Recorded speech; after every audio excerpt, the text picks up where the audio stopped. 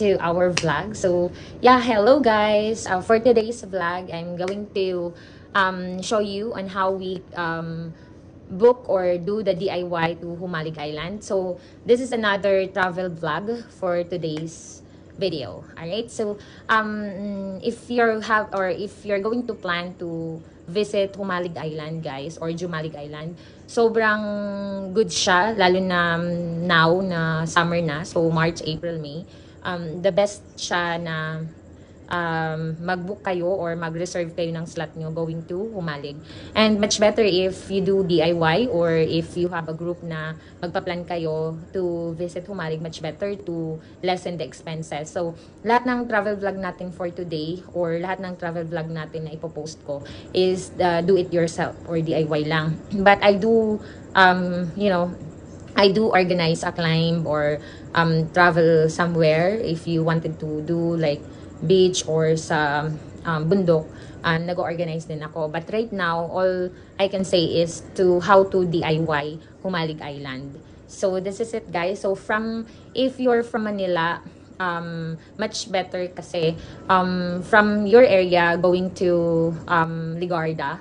So meron sila dong bus terminal na going to Real Quezon or papuntang Jomalig. So from there, pwede kayong mag-grab or mag-angkas lang going to Ligarda. And then, Ligarda ba yun? Yeah. Yeah, may terminal dun sa Ligarda. And ipopost ko dito sa video natin on how you can check the bus na pwede nyong sakyan going to Real Quezon.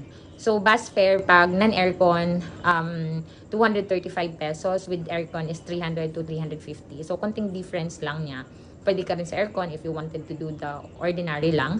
So, the travel time is 3 to 4 hours from Manila to Real Quezon. And then from port, terminal, magbabayad kayo ng 10 pesos para sa terminal fee. And then aside from that, 500 pesos sa boat. So, balikan ng boat is, or round trip is 1,000 pesos. And then aside from the terminal fee, the boat fee, pagdating nyo sa mismong Jomalig, you need to rent a trike or a tricycle or motorcycle. It's 70 pesos going to the hostel or the accommodation na nabook nyo.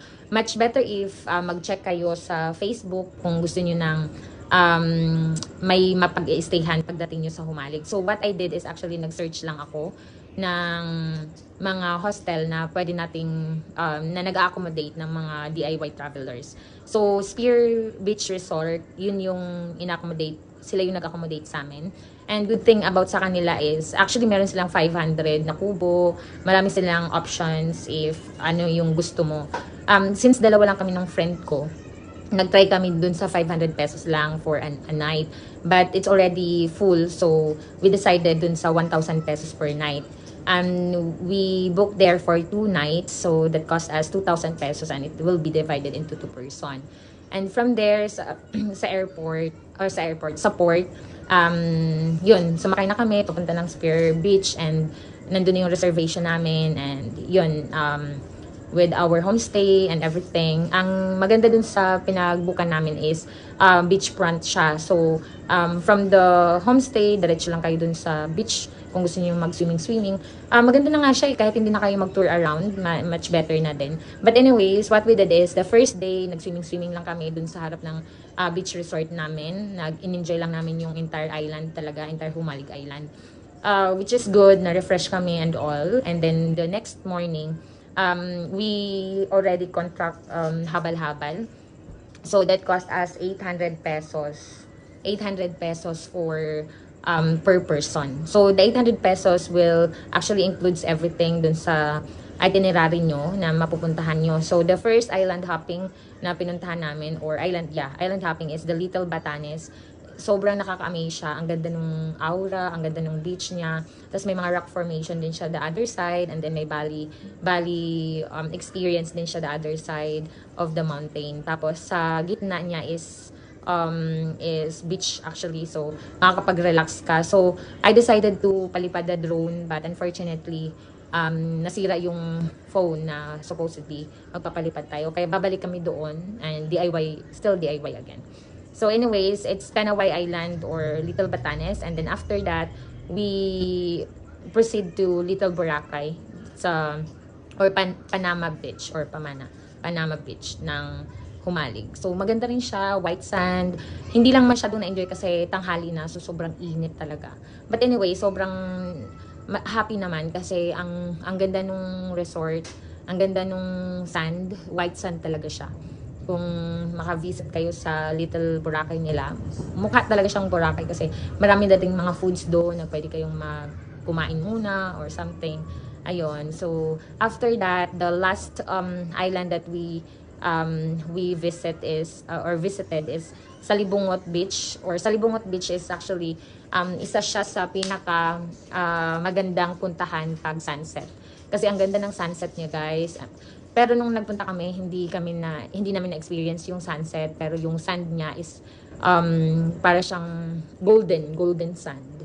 Jomalig is a golden island or golden sand. So sobrang perfect pa din ng entire stay namin doon. And buntik na kami ma-stranded kasi iba yung weather or iba yung ano ng boat kasi sobrang maalon. But anyways, we're safe and we're good, and that's all for our DIY travel. So yung nag-cost pala ng stay namin doon, since nagpaluto kami ng mga foods din nila, 150 per meals each person.